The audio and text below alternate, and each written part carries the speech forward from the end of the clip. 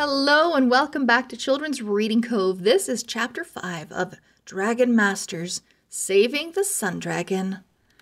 Chapter 5, Anna's Story. The Dragon Masters crowded around Kepri. Feel better? Anna asked her dragon, but Kepri just closed her eyes again. Bo looked at Griffith. Will the potion work right away? I do not know, Griffith said. We must wait and see. You all should head to dinner while I stay with Kepri. I'm not leaving her, Anna said firmly. Griffith put a gentle hand on her shoulder. Anna, you must take care of yourself, he said.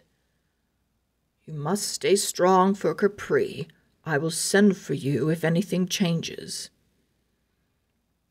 The Dragon Masters left the cave, leaving a worried wizard and a sick dragon behind them. Up in the dining room, they all picked at their dinner. Anna only ate a few bites of food. Drake ate some carrots and chicken, but only about half as much as usual. Bo stared at his plate.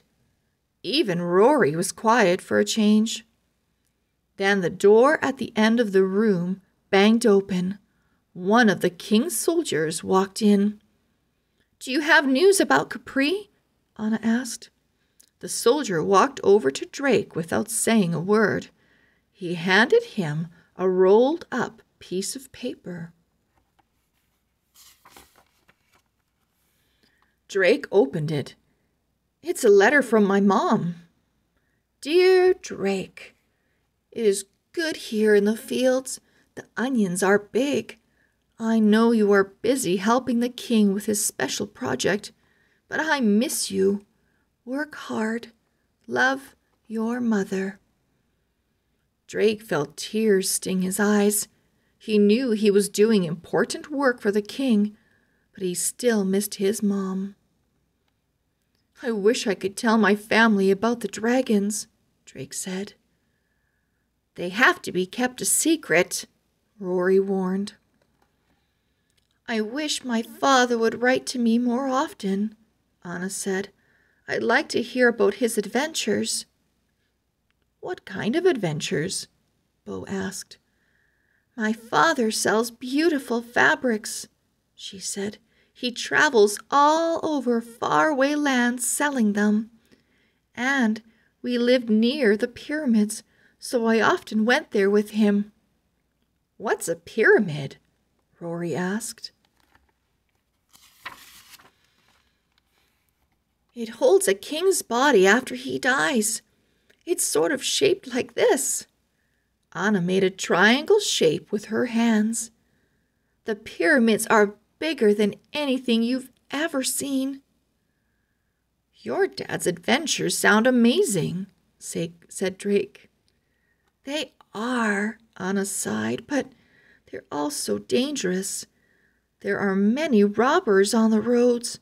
The robbers steal from people who have goods to sell, like our fabrics, and they often steal gold and other treasures from the pyramids. That is why my father did not argue when King Roland's men came for me. He knew I would be safer elsewhere. Anna looked sad. Bo was quiet. I guess everyone else is just as homesick as I am, Drake thought. After dinner, Drake and Bo went to the room that they shared. Drake climbed into bed and fell asleep right away. He dreamed of rivers and big tombs shaped like triangles. Then the desert sky turned green, bright green. Drake woke up. The green dragonstone around his neck was glowing brightly. Worm needs me, Drake thought. Then he heard Worm's voice inside his mind. Come now. End of chapter 5. See you soon for chapter 6. Bye-bye.